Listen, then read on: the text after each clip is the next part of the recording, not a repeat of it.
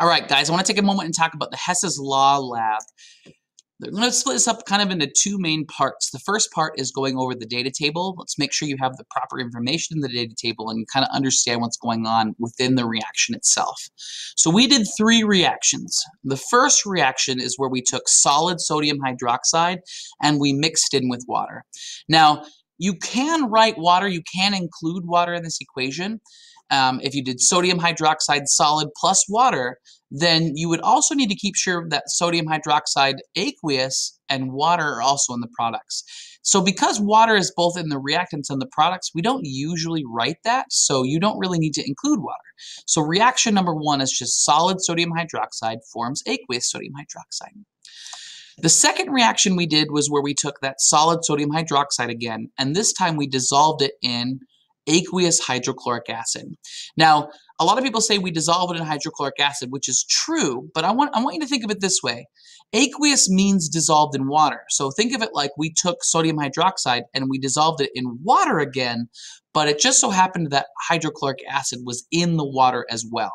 So we are still dissolving sodium hydroxide in water, but we are doing it with hydrochloric acid in there. That forms sodium chloride and water as 2 of the products of this reaction. The final reaction, we took aqueous sodium hydroxide. So just think of it as water with sodium hydroxide in it and water with hydrochloric acid in it, and we put them together and we allowed the water to be the vessel for a reaction between sodium hydroxide and hydrochloric acid. Those again form the same product, so just slight differences. Now, I'm going to go through the data. Your data might be slightly different than mine, but I just want to explain the different parts. So keep your data and make sure you use your data when you're doing this. I'm going to start with the water section. So you'll notice that we have this section right here, and it all deals with water. That's because in a calorimetry experiment, water is what we do our reaction in. Because we know the specific heat of water, we'll just use water to either absorb or release the energy, and then that tells us the energy of the reaction. So let's get going. Let's start with mass. In all of our reactions, we used 100 milliliters of water. In the first one, we put distilled water in there. In the second one, we put 100 milliliters of water with HCl in it, so aqueous hydrochloric acid. In the last reaction, we used 50 milliliters of sodium hydroxide aqueous and 50 milliliters of aqueous hydrochloric acid, so that equaled up to 100. So just putting that there. Next is the specific heat. Because we're using water to determine our reaction, we're going to use the specific heat of water, which is 4.184. Finally, the change in temp. So we were able to use our temperature probes to determine the change in temperature for each of these reactions. And that's mostly what we spent time doing in the lab. My first reaction was 3.8. Second one was around 10 degrees of a difference in change. And the last one was 6.8 degrees difference in change. All right, how about Q? So Q should be equal to these 3 things multiplied by each other. So Q is equal to M times C times delta T. So I'm going to go ahead and just determine what those are. And I just took some rounding. I just rounded some of my answers. They're not perfect rounding. I probably should have rounded them to 2 sig figs instead of 1. I'm just kind of getting this down, quickly done. So what we learned is in our first reaction, according to Q, water absorbed 1,190 joules of energy. In the second reaction, water absorbed 4,180 joules of energy, and in the third reaction, it absorbed around 3,000 joules of energy. So that means our reaction had to lose that much energy. So over here in our reaction section, our reaction lost that much energy for each of those reactions. So we're just going to carry that over. So calorimetry is where we do a reaction in water, and that just means that whatever water did, our reaction is the equal but opposite amounts in terms of energy loss. Now we got to think about how many moles of our reactant we used, and we're focusing on sodium hydroxide. So sodium hydroxide, for each of these, we used 0.05 moles. You might need to use some stoichiometry in this, and you might also need to use the molarity equation for the main reaction, because molarity is equal to moles per liter, but each of them is 0.05 moles. So that brings us to delta H, and we've been talking about what delta H is. Delta H is the symbol for enthalpy, and enthalpy is the change in heat energy, but not the total change in heat energy like Q.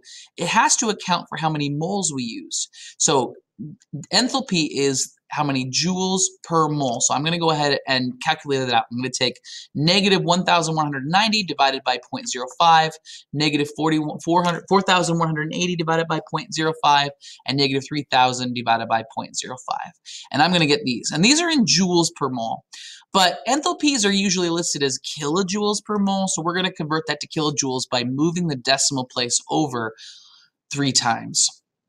And this is just to kind of give us some clean data. I like this a little bit better because it's a little bit easier to manage this number than dealing with all of this. All right, so we have our data.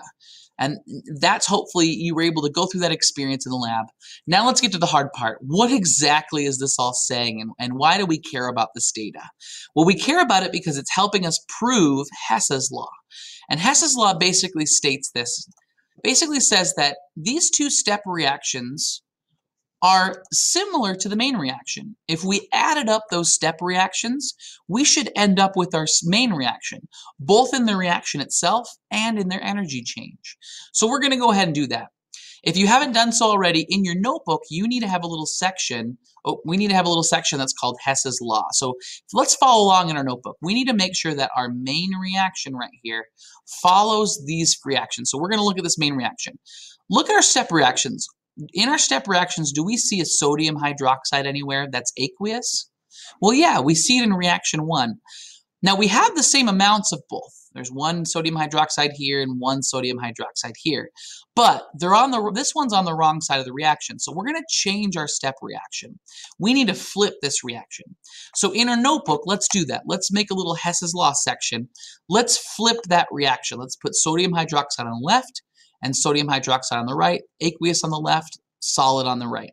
Now, if you remember when we talked about Hess's law and all the tips and tricks that we needed to follow, when we flip a reaction, we need to change the sign of delta H. So I'm going to rewrite delta H down here. I'm going to rewrite its enthalpy in kilojoules per mole, but this time I'm going to change it from a negative to a positive. All right, so we have accounted for our sodium hydroxide. Let's look at hydrochloric acid right now. I see that this reaction 2 has hydrochloric acid, and oh wait, it also has sodium hydroxide or sodium chloride and water. So this is the reaction that's going to help us with those last 3 things right there. So I'm just going to rewrite that down there because we have proper amounts and we don't need to flip the reaction. I'm also going to bring down my delta H down here and not change it. All right, so this is how Hess's law goes. These 2 reactions, we want to be able to add them together. But before we do that, is there anything that needs crossed out? If you look, sodium hydroxide solid is right here on the left side of the reactions, and sodium hydroxide solid is here on the right side of the reactions. We can cross both of those out. Everything else is going to stay, and we're going to kind of bring them together down here, similar to what we did when we talked about net ionic equations. So this is that net equation where we add the 2-step reactions together. Take a look at this reaction. It's pretty amazing. If you see this reaction right here, it's exactly like our main reaction up here. So we just proved using Hess's law that these 2-step reactions, if you were to add them together, equal our main reaction. So according to Hess's law, we can add these 2 enthalpies together, and that's what we get. At least for my data, you might get something a little bit different, but hopefully you're going to see something really cool here. So notice that this is the enthalpy of this reaction according to Hess's law. And we actually did this reaction in real life. So let's take and compare those 2 values. Our reaction according to Hess's law should have yielded negative 51.9 kilojoules per mole. So every mole loses that many kilojoules. Look at our actual value right here, negative 52.7. We're like negative 0.8 off, which I think is pretty amazing. Obviously, there's going to be some error involved, and we need to account for that in our data. So this is how Hess's law works. We're just taking 2-step reactions and comparing it to our main reaction. They add together. Our 2-step reactions, or all of our enthalpies of reaction of formation for step reactions, come together for the enthalpies of formation for the main reaction. And Hess's law helps us figure that out. All right, that's all I got.